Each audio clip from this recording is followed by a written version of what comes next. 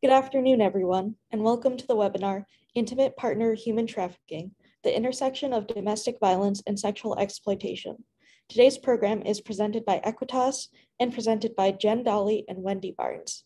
My name is C. Ross, and I am an administrative associate at Equitas, and I will be moderating today's webinar. If you have a question during the presentation, please enter it in the question and answer box.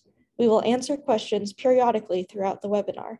You are also welcome to contact us directly at any time following today's presentation, and we'll send you contact information during our follow-up. Next slide, please.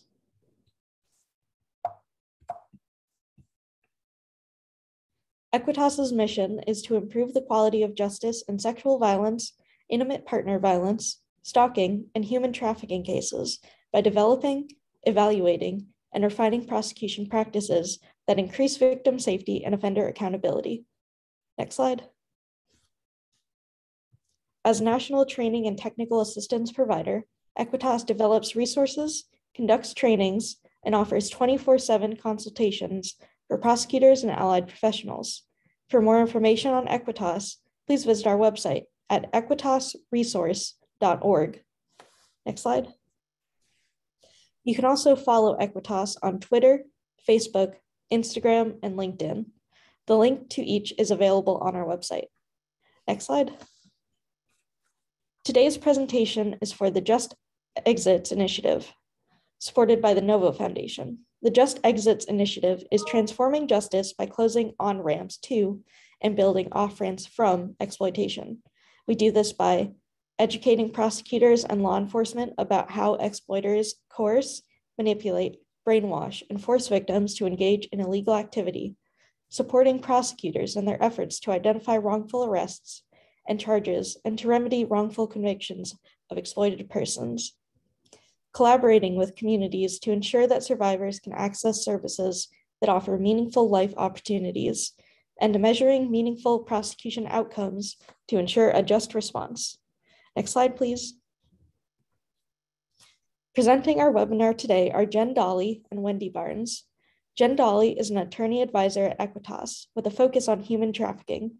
Prior to joining Equitas, Jen was an assistant district attorney at the Manhattan District Attorney's Office. During her 11-year career, she prosecuted violent felonies including human trafficking, kidnapping, sexual assault, robbery, weapons possession, drug conspiracies, and intimate partner crimes. Jen was a co-founder of the Human Trafficking Response Unit at the Manhattan DA's office and served as its first ever deputy chief.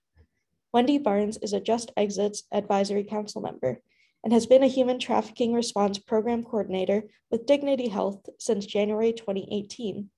Since 2004, while working full-time in the corporate world, Wendy has volunteered her time to multiple nonprofit organizations, spreading awareness and sharing her powerful story of survival.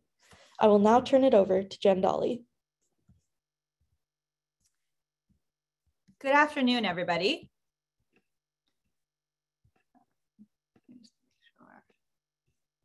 Yes, good afternoon, everybody. Thank you so much, C, and thank you so much, Wendy, for being here today to present. And thank all of you, good afternoon or good morning, depending on where you are. We appreciate you being here to talk about intimate partner sex trafficking today. Our objectives today are to help you recognize and describe methods of control used by intimate partner traffickers. We are also going to help you identify and minimize, identify some of those barriers to disclosing and exiting intimate partner violence, specifically intimate partner sex trafficking, and hopefully give you some ways to minimize those barriers and break through and really help people exit the violence that they are living in. Finally, we're going to give you some ideas on how to investigate and prosecute crimes of intimate partner human trafficking. So just two brief caveats as we get started. Common experiences of the intersection of intimate partner violence and sex trafficking are not necessarily consistent with everyone's experience. We're very lucky to have Wendy Barnes here today to talk with us. But again, what we discussed today are just common experiences, but certainly not what everybody experiences. And also human trafficking, as we all know, has many forms. This presentation is going to focus on the intersection of intimate partner violence and sex trafficking, but obviously there's labor trafficking, and victims of any gender, race, ethnicity, and age can be a victim of trafficking. And please reach out to Equitas. We have plenty of resources on different types of trafficking if you are interested. So today we're going to talk, as I've said, about intimate partner sex trafficking. And really today we want to talk about, I think many people are familiar at this point with the methods of power and control that offenders use in intimate partner or domestic violence cases. And I think maybe people are a little bit less familiar with the tactics traffickers use of force, fraud, and coercion to force victims into the commercial sex industry. And so today we're going to talk about how actually many of those methods of power and control that you're already familiar with are very similar to these methods of force, fraud, and coercion. We're hoping to give you kind of an overview of what these sex trafficking, intimate partner sex trafficking relationships look like, how they are initiated, some of the factors that go into the vulnerabilities that traffickers play off of and really exploit, and then how that kind of manifests itself in your work today, whether you're a prosecutor, a law enforcement agent, working in service providers, or anywhere within the system, and how you can kind of take what we're going to hopefully convey to you today into the work you do, and think about that as you move forward. So I think starting with the initiation of the relationship, it really begins as many other relationships do, whether it's an intimate partner violence relationship of intimate partner violence or a sex trafficking intimate partner relationship. They begin just as any others do, whether it's online in the plethora of ways that we know people are meeting each other online these days, or a more traditional method is in someone from your neighborhood, someone from your social circle or your church, through a family member. And I think the key really is that these relationships look like any other as they begin. I believe, that's the case, right, Wendy? Yeah, so hi everyone, my name is Wendy Barnes and I am a survivor of sex trafficking. I was trafficked for over a decade. And so I do use my story to help educate others on what to look for. I know for me, I met my trafficker when I was 15 years old in high school. He was also a student in high school. And traffickers, and honestly, I can't say for sure that that he was a trafficker at that time or if he became a trafficker, while we were meeting. But I know that one thing about traffickers and what my trafficker did to me is they take the time to get to know you so that they know what tactics are going to be best to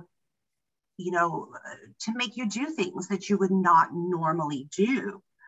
I know for me, at 15 years old, I felt very lost, alone, and unloved. And he paid attention to me. He asked me questions that nobody had ever asked before, just things like, hey, what do you like to do? What do you not like to do? He was interested in me. And so for me, his promise was that we're going to live happily ever after. That's all I ever wanted. I wanted to have this relationship. I wanted to have jobs, have children, and then grow old together. I didn't feel that was too much to ask. So go ahead, next slide. And sometimes traffickers will, they use the vulnerabilities that victims already have, but also they will create scenarios where you are vulnerable. For me, right after I got pregnant with his baby right after I met him. And there was a very long grooming period with him. It was about 1.5 years total. So it was after I had our first child when she was about 3 months old, he convinced me that the only way that we were going to be able to have happily ever after was if I ran away from my mom's home, which she was completely supporting me. If I ran away from home and went into a a shelter in downtown Seattle. And once I was there, I ran out of diapers and formula. And honestly, I believe that he knew this. And so when I went to him and said, hey, we don't have any more diapers, we don't have any more formula, what are we going to do?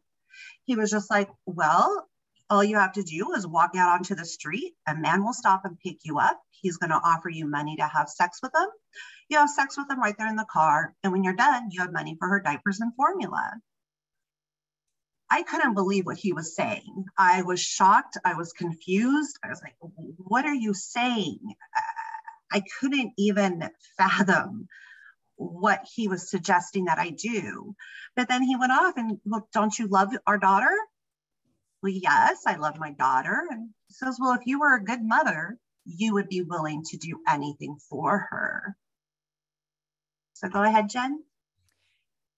So I think when we take a look, Wendy's spoken very eloquently about these, we look at this hierarchy of needs, right? And these are needs that everyone has, from, the most basic needs of shelter and clothing and a place to stay, to personal safety needs, as in, employment and being able to support yourself and keep yourself healthy, to really this love and these kind of more overarching themes of wanting to be loved and to feel belonging, that sense of family and that sense of friendship and intimacy, and then to feel good about yourself, right? To feel like you have self-esteem and to feel respect for yourself. And, many times when these needs aren't met, that creates a vulnerability. And as Wendy said, traffickers are incredibly adept at exploiting vulnerabilities. And creating then, in intimate partner sex trafficking relationships, creating that intimate relationship where they know and get to know every single vulnerability you have, and then can really turn it into that coercion and that force and the methods in which that they get you to do what they want you to do. One of our other council members we work with talks about how her trafficker would brag about how he would find vulnerable young girls. He would go up to a young girl and say, hi, you're so beautiful. And if she engaged with him and interacted with him, he felt as though she had some self-esteem, she felt comfortable.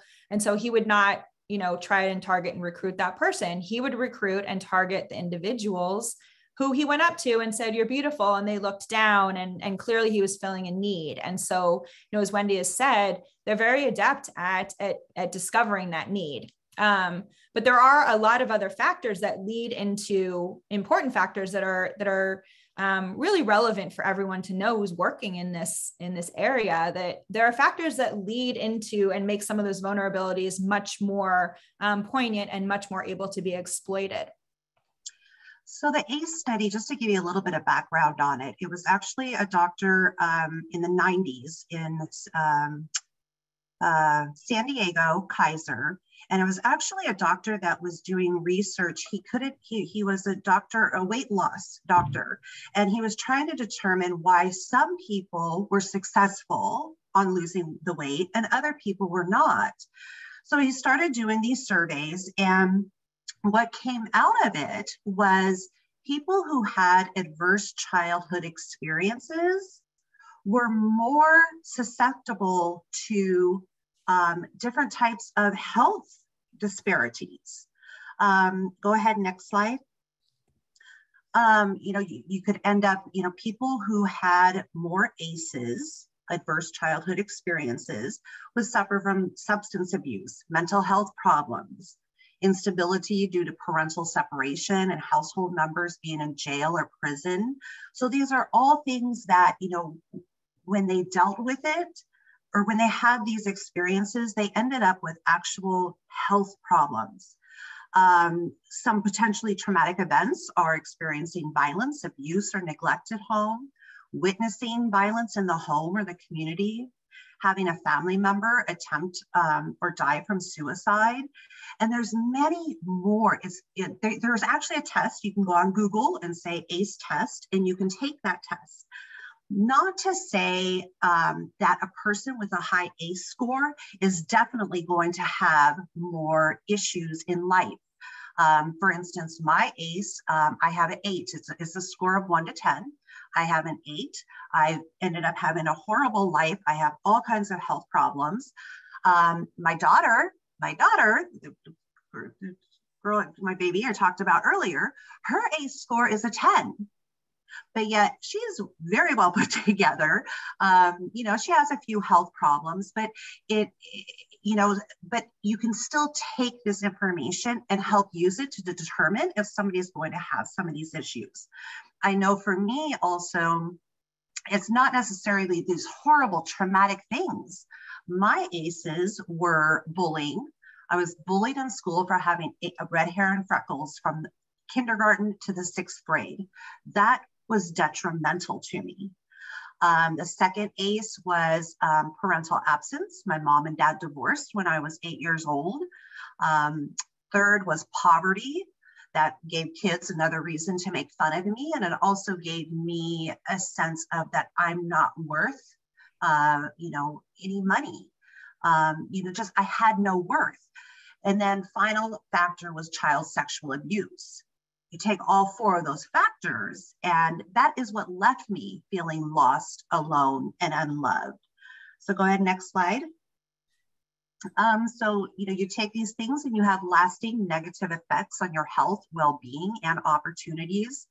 This can, through this study, it is shown that this can increase the risk for sexually transmitted infections, maternal and child health problems, teen pregnancy, involvement in sex trafficking, and a wide range of chronic diseases and leading causes of death, such as cancer, diabetes, heart disease, and suicide. Go ahead, next slide. When we deal with ACEs, it actually changes the makeup of our brains, the way that we see life. And 2 people could experience something. One person, a divorce could happen in the family and the child not really be affected by it at all. Whereas another child where the parents get a divorce can drastically affect them. Each of these ACEs changes the brain chemistry and changes the way that we see life. Is life safe? Is life unsafe? Are people good? Are people bad? And all of these things end up determining or influencing the way that we make decisions, the way that we learn. So go ahead, Jen. Yeah, and so I would just add too that when you take, these ACE factors and you add, under-resourced neighborhoods, racially segregated neighborhoods, frequent moves, and food insecurity, and some of these other underlying factors, it really then leads to this level of toxic stress that leads to what you were just discussing and difficulty forming healthy and stable relationships, and really just exacerbates and can exacerbate a lot of these vulnerabilities that traffickers prey on. And really kind of when you combine then this lack of opportunity, this all kind of combines to this lack of opportunity, right? And lack of options. When you take kind of these needs that we all have and take some away and then add a vulnerability, like we've talked about for some of these factors, whatever that vulnerability may be, you're then kind of left on this path of making desperate decisions that leads to exploitation. But I know, Wendy, you even view this as it's not decisions that are being made. It's just not, if you're at this point and you're dealing with all of this already. Yeah, I always say that a choice cannot be made out of a place of desperation. When a person is in a desperate situation, your brain stops working. You don't have common sense when you're in a desperate situation. Just as an example, let's say you're going hiking up in the hills with a friend and you slip and fall and you start tumbling down a really steep cliff. At that point that you're going head over heels and you're falling, are you sitting there thinking about, oh, I wonder which branch of a tree or rock I should try and grab onto? Which one is going to hold me, hold my weight? You're not thinking about that. You're just out there grasping at anything to stop your fall. You're needing to stop the desperation, the desperate state that you're in. And I think about, and let's just say, you grab onto a twig or something that stops your fall and you're hanging there, but then the twig breaks and you start falling down more. And your friend is up at the top of the hill going, you should have made better decisions, or you should have made a better choice. And I don't think of that. We're not making that choice. How many times did I, from the outside view, you would think Wendy is making a choice to go out and work the street tonight. And that never would have been my choice. That is not within me to do that. But, it takes bravery to walk out onto the street. But yet I was doing that. I was, taking this action, but it was based on a desperation. So it wasn't really a choice. Right. And that leads so many times into what we've talked about already is traffickers. Traffickers are there, and they are there to exploit that and to really prey on that with individuals. And I think, this kind of leads that arrow kind of also leads into how we kind of try to contemplate how a relationship goes from good or seemingly good to one that is bad, to one that then becomes violent and then exploitative, right? This doesn't happen overnight, right? It's a long process. And I think that's really important. That long process is important for people to understand when they're thinking about these cases and looking at these cases and working with victims and survivors in this area. It doesn't happen overnight. Yeah, and there has been some talk about, I don't know if a study has actually been done or not, but the longer that a person is groomed, the longer that person is in that bad relationship. It happens very slowly. First, a trafficker is going to get you attached to them, especially in the intimate partner, the intimate partner type of trafficking. They really get your emotions attached. This love grows. Then little things happen. First is probably verbal abuse, but then I'm sorry, I won't ever do it again. Then it goes to maybe pushing or shoving, and then it's slowly asking you to do just a little bit more. The first time he had me work the street, it was to get diapers and formula. One time, you'll never have to do it again. But then the next time it's, no, you need to do a couple more, but then you won't have to do it again. Then it rolled into, no, you need to start doing this all the time. And so, it goes slowly. And that grooming process is very specific to each person. For me, it was, having a family, having our child together, that, attached to us. Whereas other people, it may have been, they wanted wealth, they wanted a great life, they wanted a mansion or whatever, maybe they just wanted to get away from their parents, so each traffickers will target victims and then individualize how they're going to groom them. How long is it going to take? Is this person more, because there were other people that, hey, he would meet them and within 2 weeks, they were out working the street for him. But it's very individualized. Right. And I think, it's important to mention too at this point that, when we talk about intimate partner sex trafficking, it can range, that intimate relationship can range from, something more akin to like a boyfriend, girlfriend, to all the way up to being married and having a family with that individual, right? It just, and so the intimate partner sex trafficking relationship is really varied. And I think people will find as they start to look closer at these cases that many trafficking relationships involve this intimate partner relationship. And so, I think just moving on to this next power and control wheel, you've mentioned, a lot of these tactics that were used, right? And I think everyone or most people are pretty familiar with this power and control wheel that's used in domestic violence, domestic abuse cases. Coercion and threats, intimidation.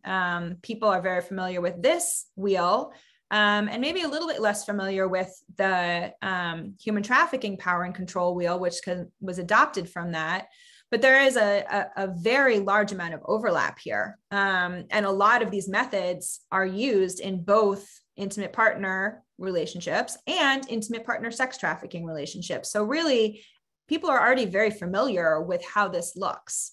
These commonalities are really kind of far reaching: the sexual violence and the abuse, the coercion and threats, the intimidation, the emotional abuse and isolation, minimizing, denying, and blaming, using privilege and economic abuse. I mean, these are, everyone can read them for themselves, but these are all of things we're very familiar with, of tactics that offenders use to maintain control and coerce individuals into behaving in a certain way.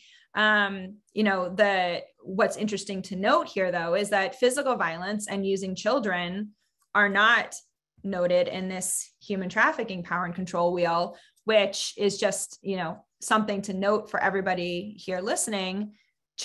Traffickers for sure use children in the same way that in a domestic violence intimate partner relationship.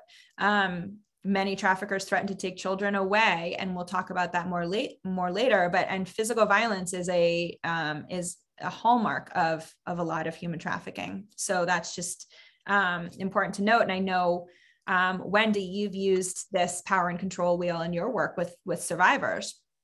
Yeah, a lot of times I'll just tell you, add in that many times a victim that we're talking to, they don't understand how they are a victim of human trafficking. They just don't even, what are you talking about? But then when we show them this wheel, that light bulb goes off and they go, oh my gosh, this is what's happening to me. And even they may not even still identify as a trafficking victim, because that is, it's such a, I don't even know how to explain it. I still, it took me a really long time to figure out, oh yeah, I'm a victim of trafficking. That's, it was just odd to me. But this, I could say, yeah, my abuser did all of this to me. So this wheel, I highly suggest it. I highly suggest it when working with somebody that maybe, not understanding their own situation, to, share this wheel with them. Right. And I think along those lines of not, identifying, we all know, many of us know who have worked in this field and who work with victims and survivors of trafficking. There are so many barriers of disclosure, and there are so many barriers to leaving, but there's also a lot of reasons why victims don't disclose when they're talking to law enforcement, when they're talking to prosecutors, or even when they're talking to service providers. Not only is it, for all the reasons we already know, right? This intense fear of law enforcement, there's shame that goes along with it, fear of the abuser and what will happen if they disclose, loyalty and feelings of love and trauma bonds to the abuser. I mean, these are just fear of immigration consequences. There are so many reasons why we're all familiar that trafficking victims don't disclose, but also it's because many, as you said, don't identify as I'm a human trafficking victim. And some don't even know what those words mean. Right. And we work with someone who was describing to me that, she had been out of the life and out of, that world and away from her trafficker for years. And she didn't really even understand human trafficking until she was watching a documentary on Netflix, and kind of a light bulb went off and she was like, oh, that's what happened to me. And so it's really something that's important to keep in mind when you're working with individuals in front of you, that that's not something that maybe is even identifiable, let alone something that they want to disclose. So we're going to talk about that a little bit in interviewing, but so we talked about all these commonalities between, what those methods that are used in intimate partner cases or intimate partner violence relationships and sex trafficking relationships. There is a lot of overlap, and I hope everyone can take that away to understand that what they're looking at is very similar. They're looking for a lot of the similar dynamics. However, intimate partner sex trafficking is also very unique for a couple main reasons, right? There's that forced or coerced commercial sex, whether it's through prostitution, stripping, webcams, or pornography. There is that forced and added element of commercial sex, which just in many ways really enhances that feeling of isolation and that feeling of other that traffickers really try to say is happening, right? No one will understand you. We're us. And, and there's this shame that goes along with it. So really, and the criminal activity, right? So all of that adds an extra element of that isolation that's even more heightened. And then traffickers, for reasons we've talked about already, really try to foster this feeling of family and foster this feeling of loyalty and to really create those trauma bonds. And they do that by, very purposefully by using words like, call me daddy, and calling other women working in the organization sister wives and wife-in-laws, and fostering competition, right? That's another way that there's that control and that method of trauma of fostering competition among them. But also there's a sense of belonging and a sense of responsibility, and that's very complex. So in my case, so over the 13 years that I was trafficked, the trafficking ring, it consisted of anywhere between 4 to 10 girls at any given time. Some of the girls would come and go, there'd be different girls, but, there were some that were there for, 3 years, 5 years, even 8 years, and then 10 years, like myself. And we become very connected because we're not allowed to really have we're not allowed to have friends outside of our circles. So it is very secluded, very controlled. And we become very close and attached. There is, competition in a way, who's going to make the most money tonight, because the person who makes the most money is going to get treated the best. The person who makes the least money is going to be treated the worst. They may be the ones that get the beatings at night. There's also this connection, this bond. To give an example, we realized that I remember one time there was a group of about 5 of us together, and we realized that, one person would always be treated like a queen, and then the person that made the least money would be treated really badly. And we always felt bad for the person who didn't make as much money. So we would get together prior to coming home, and we would divvy up the money to the penny so that we all made the same exact, amount, so that that competition wasn't there. He caught on to this very, very quickly, and we all got into trouble. But also, during the time that I was trafficked, I had 3 children with my trafficker. My children were very connected, were very close to all the other girls that were there. We raised our children together. In fact, my language, it took me years and years and years to stop saying we. We were beaten. We had to go out and work the street. We did drugs together. We were in dangerous, life-threatening situations together. And so it is embedded in us, and that connection, you don't want to leave that almost. Go ahead, next slide. And I think, we've talked about, intimate partner sex trafficking relationships really are so heightened, and that, when the relationship is bad, it's very, very bad for many reasons, especially with intimate partners who get to know victims so well. The punishments that meted out are so personal. So, my trafficker would find out what is the worst thing that could happen to you, or what is the worst situation. And like for me, I never, ever would want anybody to suffer on my behalf. I never wanted anybody. I'm a very kind and loving and caring person. And for anybody to suffer because of something that I did, I can't live with myself. And so what do you think my punishment was? When I messed up, Greg would make me watch him beat one of the other girls. And he would sit there and say, this is your fault. This is your fault in front of all of us. All the girls would be looking at me. It's my fault. I did something wrong. And now somebody else was being beaten for it. Punishments are always also, very tailored. For me, it was my children a lot of times that he knew my children were very, very special to me. And so one of the times I left, I tried leaving many, many times. But the very last time that I had left him, I found out that he was beating one of the other girls daily if she could not find me and bring me back. And he beat her so bad that he ruptured her spleen. So I returned. She begged me to come back. She begged me to come back, promising me that I would never have to work the street again. And so I came back. Upon my return, he put me in the room, and I was there for 3 days. For 3 days, he had me smoking crack cocaine. He tortured me, interrogating me. He wanted to know everywhere that I had been during that 6 months, I think it was only like 45 days that I was away from him that time. So, he wanted to know everywhere I had been, everybody I'd spoken to, just this interrogation that was just terrible.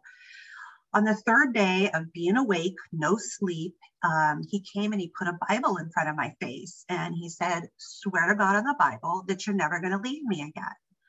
So I placed my hand on the Bible and I swore to God that I would never leave him again. But then he got this very evil look in his eye.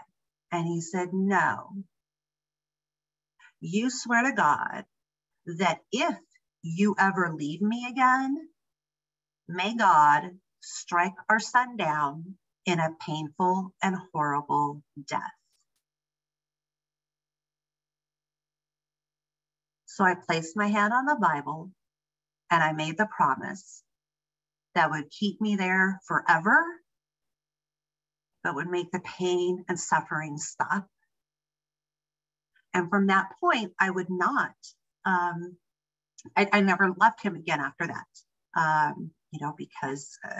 Because of that promise. Other promises, I know there was another girl that her grandmother had raised her. Her grandmother was very, very special to her. And he would just threaten her, I'll go up there and I'll blow up your grandmother's house. And that's what kept her there. One of the other girls, there was this really young girl, I'd say she was probably about 14 years old. The only thing that he ever had to do to punish her, and to threaten her or to keep her in control. He never beat her. He never even got her addicted to drugs. The only thing he had to do was he would walk over to a telephone, pick it up, look her right in the eye and say, do you want me to call your mother right now and let her know exactly what you've been doing? That threat of her mom finding out that she was a prostitute is what kept her there for an entire 2 years. So go ahead, next slide.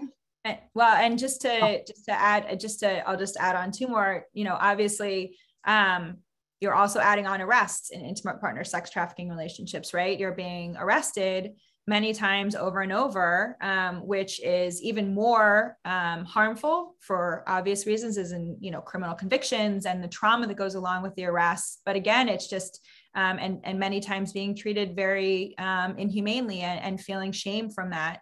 And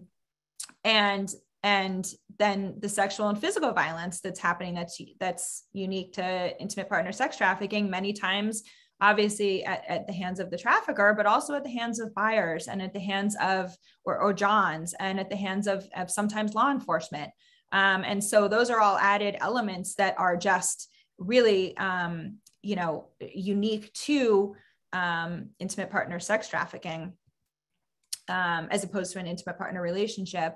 And when it's good, it's still bad. So even if it looks good, or even if it feels good, it's still bad. And I think, sometimes in domestic violence relationships, we see in intimate partner violence relationships, we see a kind of a honeymoon phase, and then threats building up, and then an act of violence, and then kind of the honeymoon phase again. And with trafficking, a lot of times what we see is these occasional indulgences and these perceived benefits mixed in with kind of illogical reasons for being punished, and these personal punishments sometimes that kind of come out of nowhere. And to keep the victims, it's a very specific method traffickers use to keep victims on their toes and to keep them in this constant state of anxiety and alert. And I know you've talked about occasional indulgences in what happened in your situation. Yeah.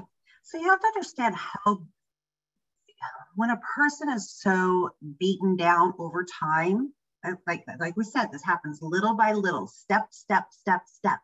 So imagine if you are starving to death, if you have not eaten in 5 days, and somebody comes and hands you a cracker, you're gonna be like, oh man, that cracker is so good. Oh my God, this is a great cracker. Oh, can I have another one, please? That is almost the mindset that we are in. So just little tiny things, like I remember how once every 6 months, and I know this, I always say it's hard to understand this. And the only way that you can totally 100% understand is to be there. So I hope and pray that you will never 100% understand. But I mean, him bringing me one red rose every 6 months and telling me how much he loves me, that would keep me going through another 6 months of misery, because just that moment of him saying, I love you, that meant so much to me. We would go, if we did really well, he would take us out to the beach for the day, and we'd all hang out and go swimming, and the kids would be having fun, and we all have fun together. And so, and this is the time where pictures are taken, we're all out having fun. Yes, we are. We didn't have to go out and work the street last night. Let me see here, the online presence, it's like, what do I say? If I said, hey, everybody, I'm going to take a picture of all of you right now, what are we all going to do? We're all going to smile. We all smile for the camera, and so just having that online presence, don't let that just say, oh, well, look, they're happy. They want to do this. They are choosing to do this. I think we see that a lot in, as prosecutors and law enforcement, many times defense attorneys would come up and say, hey, look, there's these pictures. They're at Disneyland. They're at the beach. They're skiing. They're happy. She loves him. Like, this is a ritually what happens. But I think, in our work, you have to really be careful about that and not shy away from it, and know that it's going to be there, right? It's part and parcel of the coercion. And really it's evidence in your case to show that there is this coercion in a much more seemingly benign, but really is very powerful, right? It's keeping, those feelings of love and that semblance of family. And a lot of those that's all coercion. And, we'll talk about later using experts to kind of explain it, but, it's important not to shy away from that, because that's really important evidence in your case. And it does not mean that what you're dealing with is not sex trafficking by any means. It's part and parcel of it. And then, that kind of goes along with, we have all these complex dynamics that are at play in intimate partner sex trafficking relationships, right? And in a lot of the trafficking relationships, you have shame for what's happening, and shame for what's going on, and shame for what you're doing, and the arrests, you feel guilt, and you feel all of this trauma for all of these reasons that has been that we've been talking about, and there's feelings of loyalty that are very specifically ingrained by the trafficker. And then you have these feelings of love and family on top of that as well, especially in an intimate partner sex trafficking relationship. That's really kind of the hallmarks of it, and really can be used to control and to coerce victims into doing all sorts of things, including, and then you have this complicity. Traffickers are incredibly adept at shielding themselves from liability. They don't want to get caught. They aren't the ones that are on the street committing crimes. or engaging in this criminal activity, they're not the ones that they don't want to get in trouble, right? So they have for all of these other methods of coercion to get their victims to go out and to engage in criminal activity. And so as prosecutors and law enforcement, we really need to think about, is this complicity or is this coercion? What is this looking like? And there's this forced criminality, this prostitution, drug use or sales, theft crimes, forgeries, robberies of Johns and buyers, drug sales to Johns or buyers, and drug use. Many times, for what we've talked about, a lot of victims are engaged in substance use to be able to cope, but also traffickers use that to use drugs to coerce victims into doing things they don't want to do, and or withhold it if they are already addicted. And then there's forced complicity, right? Forced complicity in the recruiting and the transporting, placing ads and enforcing rules. And all of this can look like complicity and criminality when you are working in this area. But really, the goal is to have everybody think really twice about that after hearing everything today and hearing everything that's going on. So Jen, can you go back to the last slide just for a second? Sure. Yes, this just popped up just as we were talking, but I would love to find out if these are almost the same as a cult, because I would definitely see the situation that I was in, the trafficking ring. It was very, very cult-like. Another reason that this is so complex is I loved Greg. I loved him with all my heart. I love the other women, but did I think about killing him a lot? Yes. I hated him. I loved him. Go ahead and go back to, I just want to mention that. But yeah. So some of the things the theft, for my trafficker, I don't know, other traffickers, I guess they actually buy their girls' stuff. Our trafficker, no, we had to steal everything. We, clothes, food, condoms, kids' toys, Christmas presents, whatever it was, all money went to him, and he spent the money wherever he wanted to spend it. Anything that we needed, we had to go out and steal. So all of us had extensive theft, criminal records on theft also. He got most of us addicted to crack cocaine, and of course the prostitution. As far as recruiting, I remember one of the girls, she ended up pregnant, and he told her, and she was actually, during this time frame, she was the biggest money maker. She outdid us a lot. And he basically told her, said, if you want to keep the baby, you have to go out and recruit a girl to make the same amount of money as you, and you have to be the one to basically pimp her out. You have to pimp her out if you want to keep your baby. She wanted to keep her baby. So she did. Did she know that it was wrong? Did she want to do it? No, she didn't want to do it. But she had to make that choice. Am I going to have an abortion, or am I going to keep my baby and recruit somebody else? For me, the transporting, I remember Greg would just, if we didn't go out and make money, we were going to be at home getting beat. So, I was the only one with a driver's license. And so he would make me do all of the driving. He'd say, get in the car, go drive, and so here I'm 27 years old, and I'm driving around 14-year-old girls to go turn tricks.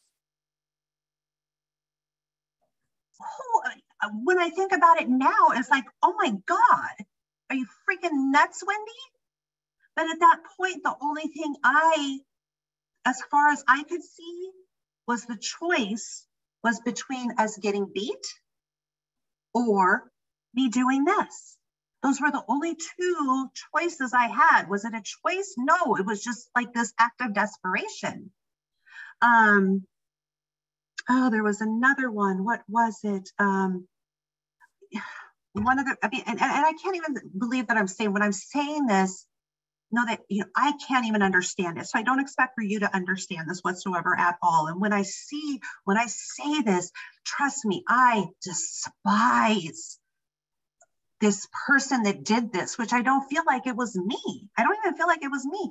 But I remember one time Greg had been grooming this girl she was 14 years old. He had been grooming her for about 6 months. And know that we're not allowed to talk about this at all. It's not a thing where he's saying, hey, I'm doing this or I'm doing that.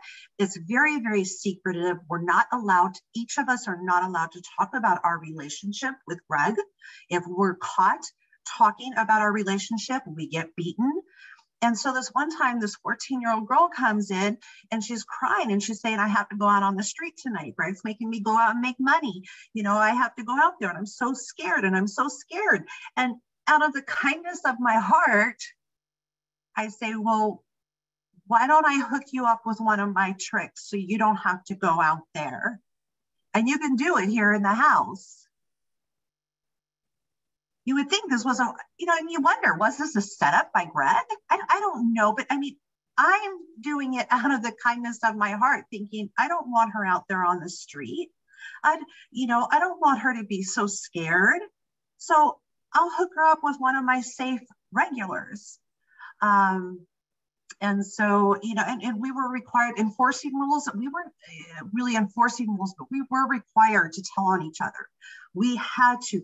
He would make us, swear to God, put your hand on the Bible and swear to God. What did she do wrong? What did he do wrong? He would interrogate us over and over and over again. Almost daily, we would be interrogated beyond belief. And, what color car did she get into? And if I said, well, it was a dark blue car, and somebody else said, well, it was a dark green car, it's dark.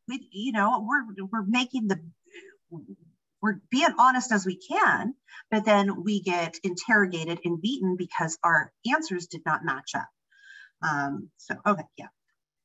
Yeah, and I think, we have, it's really important. You've said a lot of really kind of important things for everybody to hear too. And that, when you're looking at something and from the outside, it looks like one thing as you're assessing culpability and thinking about this kind of scale of 100% culpable or 100% victim. It's really important to kind of keep this in mind and to think about what's probably going on behind the scenes that you don't know about. And so, we have a webinar about this, which please reach out to us if you're interested. But then, when you're kind of, I think it's important too, to think about these effects of the traffickers' tactics, right? When you're sitting and interviewing as a prosecutor or law enforcement agent or a service provider, when you're interviewing someone, there's all of these types of harms that are being inflicted by the traffickers' tactics, right?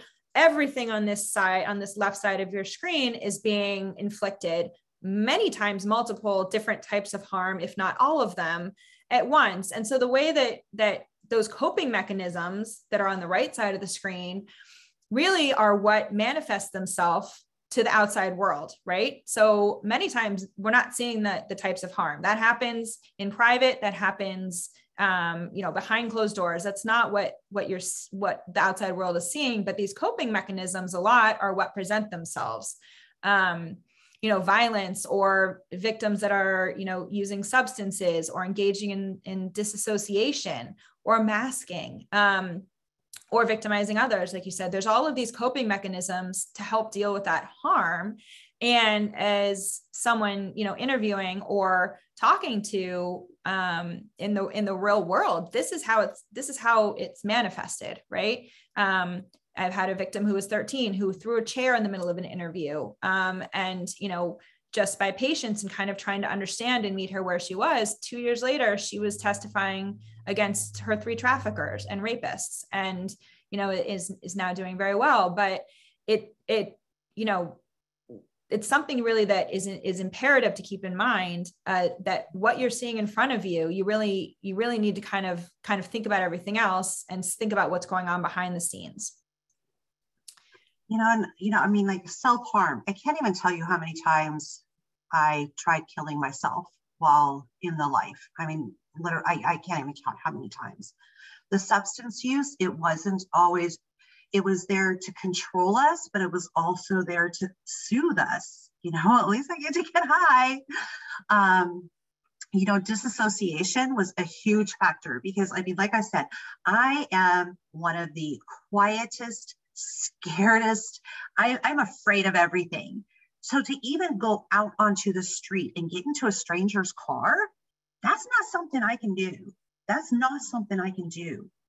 So I remember I literally, when I would go and put on my makeup to go out onto the street and work, it was a literal mask. I was turning into somebody else. I literally would, as I was putting on my makeup, I would turn into this other person that could get into a stranger's car, that could have sex with 10 different people in a night. That's just not something that I could do. And I think what pops out here is the feelings of hopelessness. Until you have been in the place where you truly 100% feel no hope. And then that little hope that's given to you is simply being with him, we'll love, or we're going to have something someday.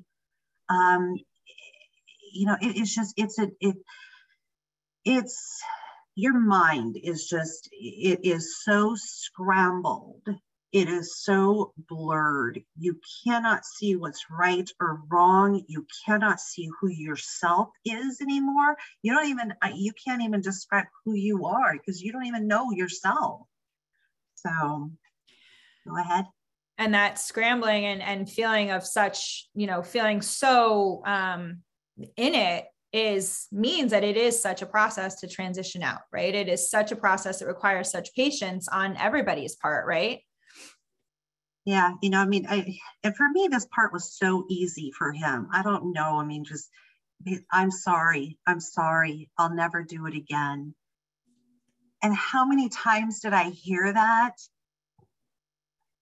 I heard it countless times, and you would think that a person with common sense, let's say, they would realize, okay, they don't mean this. But there was no other option, really. There was no other, what is the other option but to believe it?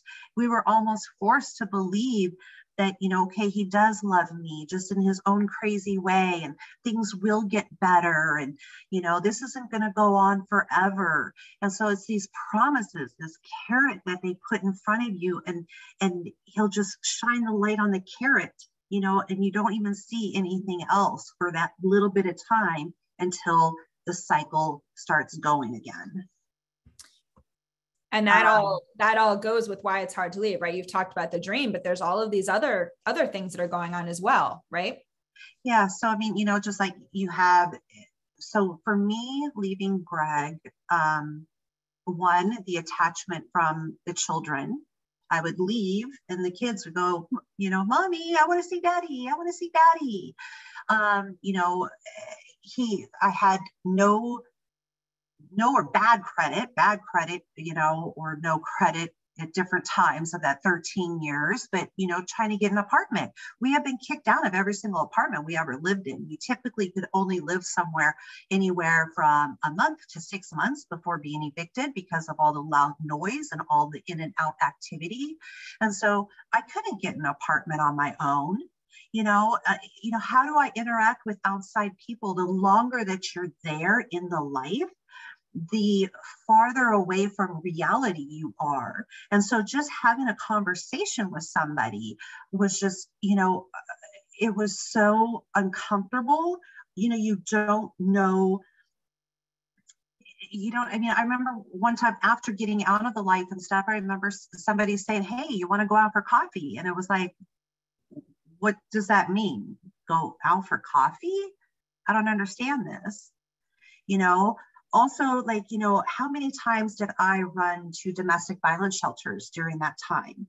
I remember, I can give you one example. I remember going to a domestic violence shelter. It was a big house in North Seattle, huge house, but in each room had 3 bunk beds in it. So just a regular size room, 3 bunk beds, and each mother and child combo got one bunk bed. So me and my two kids had one bunk bed. Another mother and her two kids had another bunk bed. And then another, mother and child had another bunk bed. And I just remember it was just so uncomfortable. It was, I think I ended up going back. I ended up going back because I couldn't even vision a future for me. And this is life. This is the way I have to live now. There was just, I couldn't even envision getting out of this. And I think that's one thing, just throw this in there. I think that's why it's so, so, so important that survivors that have made it out, that we do highlight them. Because I think if anybody else had said, hey, Wendy, I've been in a situation like this, and this is where I am now, I would have had something to look for, look towards. But nobody had ever said, I didn't know of anybody that had been through something like me that had made it out alive. Right. And that really hits home on this slide, and that, staying with the known is easier than being with the unknown, and trying to be around people who, no one else understands you. If you have other survivors and other peers that are able to work with you, that kind of a little bit breaks this cycle of staying with the known.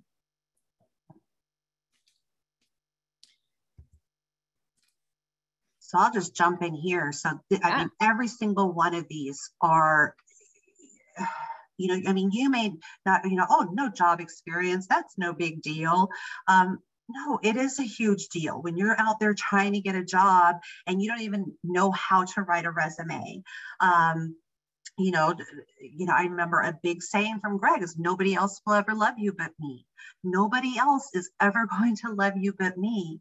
And it gets ingrained into our minds. And we really, truly believe that. Trafficker is the father of your children. Prior attempts at leaving were unsuccessful. Remember that, for domestic violence, I think it's the average of 7 times of leaving before you are successful. And I believe it's probably something very similar than that, even when there's trafficking involved. You've tried this so many times to get away and it's never worked out. So you just feel very discouraged. You have no job experience, no financial education, you have no, cannot see other means of survival. Go ahead and flip the page.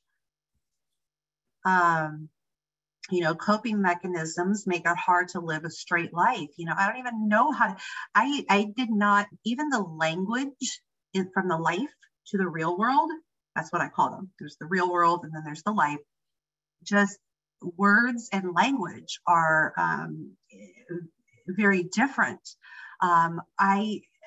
I swore like a sailor. I remember it took me about 6 years to learn how to say a sentence without a swear word in it.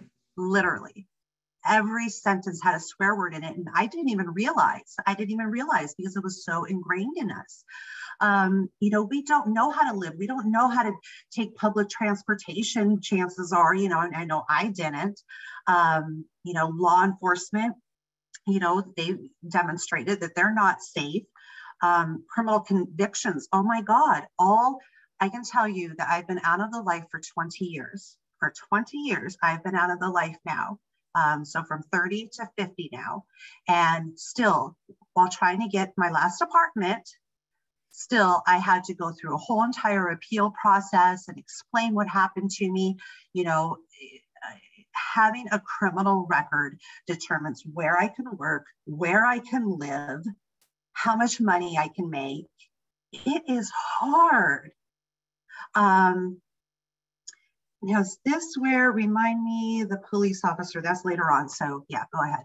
I think we're going to talk about the child welfare and how that also is a barrier and a tool that traffickers use. As we discussed, it's not on that wheel, but it really should be for a lot of reasons. Yeah, so I mean, child welfare was called on me. There were times that I called, okay, so I've had child welfare called on me. I have called my mother and said, Mom, will you please call child welfare on me? I have called them myself. Most times that I remember, they would come in, they would look at the children and they'd say, okay, the children are fine, and they would leave. I remember one time that I called them, I said, it was one of the times that I had left Greg. My son he was laid out on the ground having one of those fits at the Lloyd Center Mall in Portland, Oregon. And I called CVS, but I don't know what to do. I need help. I don't even know what to do. And they said, do you beat your children? And I was like, no, I don't beat my children. And they said, sorry, we can't help you. The final time that I can tell you, to share a good story though, after my third child was born, during my pregnancy, and trust me, I feel horrible about this, I did use drugs throughout my pregnancy. So my son was born positive for crack cocaine. Of course, healthcare, the hospital called CPS out. CPS came out to the hospital to talk to me. This time was different than any other time, because the lady sat there and talked to me for about a good 45 minutes. After that time, she said, you know what? She goes, I don't think you're a bad mom. I think you need help. I was just like, yeah. And so she let me keep Michael. And she said, okay, you got to come back to this appointment in 1 week. In 1 week, you and Michael come to this address. You're going to meet, we're going to start your case up. You're going to, we're going to have a case on you, but you can keep your child. I said, okay. And I remember when I went to the appointment, I was taken into this large room with this really large table. And I remember there were about 6 or 7 people sitting around this table. It was so intimidating for me. And I was just scared to death. And I remember this guy walks up and said, come here, Wendy, come have a seat. We want you to meet your team. Like team? What? So I went and I sat down, and the first person, over to my left, she introduced herself, and, I'm going to get these names all wrong, but, she was like the nurse, the baby nurse. She goes, I'm going to be, the baby's nurse, during your time with CPS. And, for you to be able to take care of your baby properly, you need diapers and you need formula. And she went and she placed 2 big boxes of diapers and then 2 big boxes of formula in front of me. She goes, here you go. Then the next person went off and said, well, I'm your therapist, and we're going to ask you to start journaling. So here's a journal for you. And she hands me this journal. They're brand new. I was just like, oh, wow. And then somebody else came. She was like, I'm the child play person, and we're going to teach you how to play with your child, but you need toys for that. And she hands me all these toys, brand new toys. And I remember as each person went around, I had this huge, all this stuff that they had given me. And I remember the very last person came up and said, so Wendy, I am your case manager, and you are going to have a lot of appointments with all these different people. So you're going to need a planner. And he handed me this planner, this brand new, beautiful planner. And I just remember thinking, only important people have planners. They think I'm important. They think I'm important. And I remember as I sat there during this meeting talking, I remember thinking, I wonder if I told them everything. I wonder if I told them what was really happening. Could they protect me and the kids? Would they help us? But I was too afraid. I was too afraid to tell them. And it was soon after that that the police ended up, coming in, and I ended up doing 2 years in prison. My trafficker ended up doing 10 years in prison. But But I really believe that if that had continued, if I had more time with those individuals, I think I would have opened up and I would have, told them what was going on and asked for help, but I needed more time. Yeah. And so I think you're touching on kind of getting into our next topic of what you can do, right? We've talked about all of these things that are setting up for all these barriers and all these, and how do you get past that? And how are you able to work and to move on? And so I think, when we talk about providing meaningful help, we've talked about this a little bit, but just, anything else you have to add on this topic of what really meaningful help is, right? What are services that can actually help and make a difference? Yeah, and just remember, each person is different. I may need, computer skills where somebody else may need to learn how to take the bus. I mean, it really is getting to know the person. It's you taking the time to find out what does that individual person need, because we all are very, very different, and we're going to have different needs to be able to get to success. And so we've talked a lot about too, like listening to survivors and promoting these buy-in for organizations, and really making sure you're connecting, connecting individuals with survivors and with people that can really kind of provide that peer support.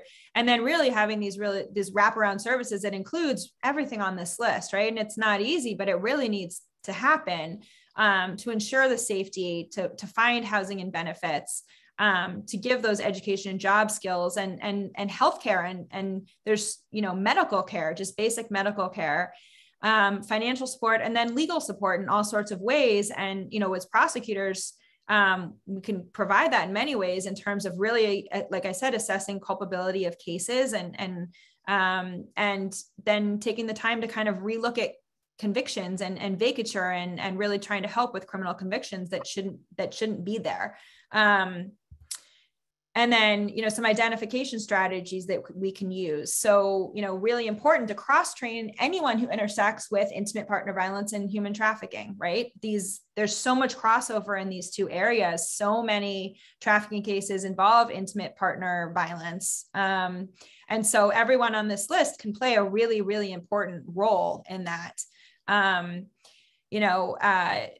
Obviously prosecutors and law enforcement we've spoken about, but probation and parole officers, you spoke about how child welfare agencies could help, and how if you'd felt comfortable for a little longer, maybe you would have been able to ask for help. But I know there were also instances with other individuals within the system that really made a difference for you. And I think people hearing that can feel, it's something good people can take away and say, if I do these things, hopefully I'm making a difference, even if I don't see it. Yeah. So two different cases, and I know we're kind of I want to make sure we have enough time for question and answers. So one story I want to share is of a police officer. This was I was about 25 years old at the time. And I apologize now, I'm going to have to leave a lot of pieces out.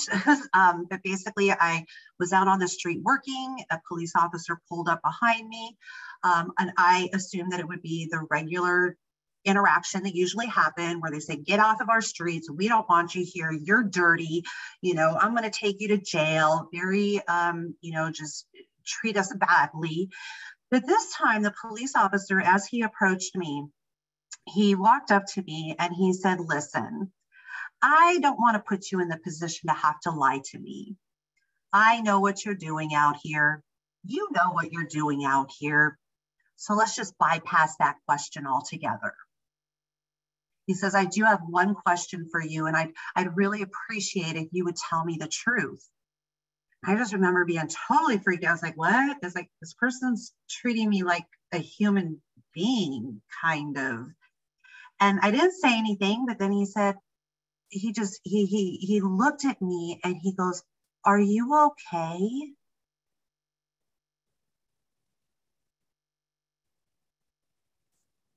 And I was just, makes a difference. Nobody had ever in my life asked me that question before. you know, and that story does go on. I don't want to go into it just because of time, you know, but he again showed me the next time that I was out there, you know, he came up, are you okay? He offered his assistance. He treated me like a human being. Also, when I got out of prison, you know, so here I'm finally away from Greg, but I don't know how to talk to men. I'm still, my brain is still controlled by all the rules, the regulations that I had been under for so long. And my first parole officer was a guy, well, actually all of them were, but, you know, so here, this first parole officer that I had, and this parole officer, he saw me for who I was. And I just remember he took his time getting to know me. He offered, you know, I started school, I started college, and he would say, you know, Wendy, if you ever have a problem, call me. If you need help with your homework, call me, come in, we'll work on your homework together. You know, and I remember a time I was in class, I was just bawling. I started bawling my head off and I don't even know why. I don't even know why. All of a sudden I'm in class and I start crying and I can't stop crying. And I walk outside and I don't know what to do. I don't know where to turn. I haven't made any connections yet outside in the real world. And he was the only person I could think of. And so I called him up and he heard me cry and he says, you get in here right now. Come here right now. And I was able to go in there and just talk to him. And, you know, and then we sat there and we did my homework together. So the point is just, you know, I always say, you know what, I think all of our purpose on this earth is to show how much we care through our actions. Through our actions, show a person how much you care. Yeah, and it can make a difference even if you don't see it, you know, as a prosecutor or law enforcement agent or service provider. If you don't see it in that moment, it doesn't mean that it doesn't matter down the road, right? And I really think it's important for people to take that away. Some continuing identification strategies, just very quickly, are screen these types of cases because, as we know, there may be trafficking victims and survivors that you're working with, and please reach out to Equitas and we can talk about some of the indicators and provide some screening tools and things of that nature if you're interested. And just quickly, the keys kind of to investigating intimate partner sex trafficking. Really, these are really important, kind of just bullet points. You really need to build trust and rapport, which we're going to talk about in a second. Communicate honestly about the process, make sure you're explaining to anyone you're working with what's actually happening, and don't make promises you can't keep, and really be honest about everything, because people can handle it and they want to know that, and that's important, and that will kind of build that trust and rapport. Leverage skill sets of your different investigators. And then conduct trauma-informed interviews, which we're going to talk about in a second, and proactively investigate witness intimidation. So just along with this building trust and rapport, make sure, I mean, this goes without saying, but it needs to be, it does need to be said, is that you really need to treat everyone with dignity and respect, which I think Wendy has already really touched on why that's so important. And it's really important to recognize the complex dynamics of intimate partner sex trafficking. I know in your first interview, with law enforcement, Wendy, that what you had been told kind of gave the police officer a completely different understanding of what was really going on with you. Yeah. So in our case, when the raid came, you know, when the police came, they took Greg out, and then they came to me and they said, we need to take you down to the police station to ask you some questions.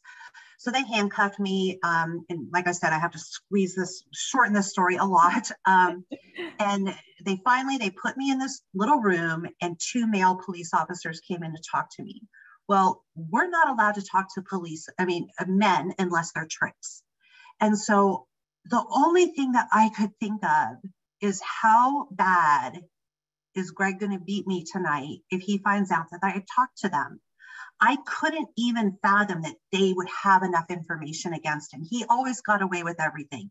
He had manipulated police in the past. You know, he has gotten away with so much, even with authorities, that I'm thinking he's going to be home tonight and I'm going to be home tonight. And if I speak to these 2 men, I'm going to get in a lot of trouble. And so I just remember doing what Greg had always told me to do if ever in that situation. And that was, you put your eyes to the ground and you don't say a word. So I did what Greg told me to. I put my eyes to the ground. I didn't say anything. They took this as an act of defiance. And they said, fine, you want to play that game? You're going to be charged with everything that Greg is being charged with. I had 26 felony charges and my bail was $3 million. So another thing, just to say really quick, is, like when trying to build that rapport, another thing, don't ask, like, if, I think offering food is always something great. It's everybody needs food, but don't say, oh, are you hungry? Do you want something to eat? They're going to automatically say no. Instead, give them choices of, hey, we have Sprite, Diet Coke, Coke, and Dr. Pepper. Which one would you prefer? Hey, we have Doritos, corn chips, and, nacho chips or whatever. Which would you prefer? Go with questions that just give options where no, then if they still say no, then respect that. But, give them, just throw out the options. Hey, do you want to sit in this room or do you want to sit in that room? Do you want 2 blankets, 3 blankets, or 4 blankets? Would you like a pillow or a teddy bear to hold? I think that's always a really good thing to make a person feel like a human. Yeah. And I think you've always said what's really important to keep in mind is you don't, even well-meaning investigators and prosecutors and service providers and really anyone can, mean to do something nice, but really end up actually mimicking some of the behavior of the traffickers, right? Like not giving choices, not listening to, to the victim or the survivor you're working with as to what's the most important to them. What needs do they need met right now? How can you help them? And really kind of trusting that, walking the walk, treating victims like victims. So, it's very important. Don't make services subject, quid pro quo, right? If you believe someone's a victim, whether they're cooperating or disclosing to you at the time or not, services, providing them with those meaningful access to services is incredibly important in building that trust and rapport. And then trauma-informed interviews, I'm just going to kind of quickly hit on some points. We've talked about, like you just said, Wendy, like thinking about who's in the room with the person, thinking about making sure you understand what power dynamics are going on. Some victims want to feel more comfortable talking to men. Some feel more comfortable talking to women. Ask questions. Be careful of the language you use. Mimic kind of a survivor's language. And allow for the survivor to have as much control as they're comfortable with. So including, if you don't want to answer this question that I'm going to ask you, please let me know. Just let me know and I won't ask it right now, or we can come back to it later, instead of kind of that coercive behavior of forcing someone to ask questions. Expect inconsistencies. If possible, don't take notes or have someone else taking notes and explain why you're doing that and what's being written, and say, hey, if you want to look at them at the end, you can, right? So it's all a very open process, and all of that goes to building that trust and to really conducting these trauma-informed interviews. And then just very basic trauma-informed questions, right? Many times victims have been with their traffickers for weeks, months, years. There's all of this going on, and trying to get a consistent timeline or trying to get all of that at once is just not going to happen. So really being patient and asking these questions about sensory details, asking these questions about the emotional response, that's going to get details, and that's going to be a way to kind of access some of that information in a very kind of victim-centric way. A colleague uses this magic word of able, right? So the power of able. What are you able to tell me about? Are you able to remember? Let me know what you are able to remember about. And it really communicates to the victim that you understand they're not going to be able to remember everything necessarily. It gives them the power to say, I don't remember, I don't know. It reduces the likelihood that they're telling you what you want to hear or just filling in blanks. So all of that's really important in terms of making sure you're really, going through the criminal justice system can be a very empowering an empowering thing for victims, but it really needs to be done on their terms and with patience and through all of these other ways. I'm going to go kind of quickly through some of this legal stuff that's left, but please, again, reach out to Equitas for any additional information on this. We have plenty of it, but kind of just thinking about your pretrial motions if you're a prosecutor. These are just a few of them listed here.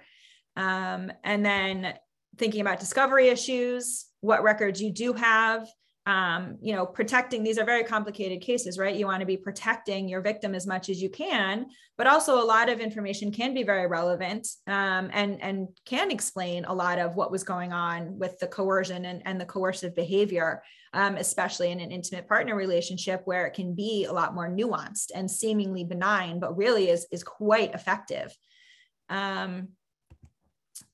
And then using expert witnesses is incredibly important. Think about what an expert can do to explain a lot of kind of what you just heard from Wendy and throughout this, right? A lot of what's going on, a juror is not going to understand. And so experts can kind of, use them throughout your case, including case preparation, talk to people about cases, and trial testimony. But importantly, at trial, experts should only be used to educate the jury, not to opine on the particulars of any case. It can provide that background information that really will really help the jury understand these dynamics that we've been talking about today. And experts can be a lot of different people, right? I know people a lot of times just assume they're victim service professionals or scholars or professors or medical professionals, doctors. But really experienced law enforcement and advocates can be incredibly helpful too, to explain the terminology, explain what they know about the life, and explain, kind of give that background so that then a jury has that color and has that kind of thought process when they're listening to testimony. And then forfeiture by wrongdoing. We do have a lot of information on this, but it's certainly something to be thinking about in your cases. The same methods of coercion that traffickers use to get victims to work for them in their operation, they use to get victims to not testify, right? Or to make them unavailable. So at the very most basically, a defendant forfeits their right to confront witnesses against them if that unavailability is because of their wrongdoing. It's been common law since 1666. It's been law in the United States for a very long time, since 1878. And just kind of, to think about it, it's codified in most states and it hasn't been rejected in any. And some very kind of interesting legal cases are happening on this. So we're happy to share and help you with your jurisdiction if you have questions on this, but just something to keep in mind, too. Basically, it's the victim's unavailable, the defendant, due to the defendant's wrongdoing, and he intended the victim to be unavailable. And that means you are able to admit the victim's statements. And something to kind of really think about in these trafficking cases, especially the intimate partner trafficking cases, is that a lot of that coercion to not testify can look very similar to that love. If you love me, you're not going to testify. If you care about our family, you won't testify. And so to kind of keep that in mind, it's not just threats. These are some of the additional resources. And again, this will be provided to you so you can take a look at these. But really kind of as we move forward, we really hope that you'll be able to start recognizing that intersection between the offender tactics in intimate partner violence and in human trafficking. We really hope that you will support survivor-led organizations as opportunities for peer support. It's really important, as Wendy has said, to have people who kind of understand and can give that hope and you can feel, possibly comfortable with as that bridge to kind of disclosure. And then providing survivors with meaningful access to exit ramps from intimate partner trafficking. And so a lot of that includes really kind of taking a look at, connecting people with those meaningful services. And also, as a prosecutor, kind of thinking about, can we implement no arrest policies for prostitution? Can we take a look at prior convictions, and can we think about ways that we can really try to take away and remove some of those barriers to maximize those exit ramps? So this is Wendy's information. Thank you so much, Wendy, for being here today. I know everybody really appreciated it. Did you have anything else you wanted to add before we end? I want to say, thank you. I mean, I see that there's a lot of people on here, and I think I think one of the controls that Greg had for us was nobody in the world cares about you. Nobody in the world is going to care about, prostitutes or whatever.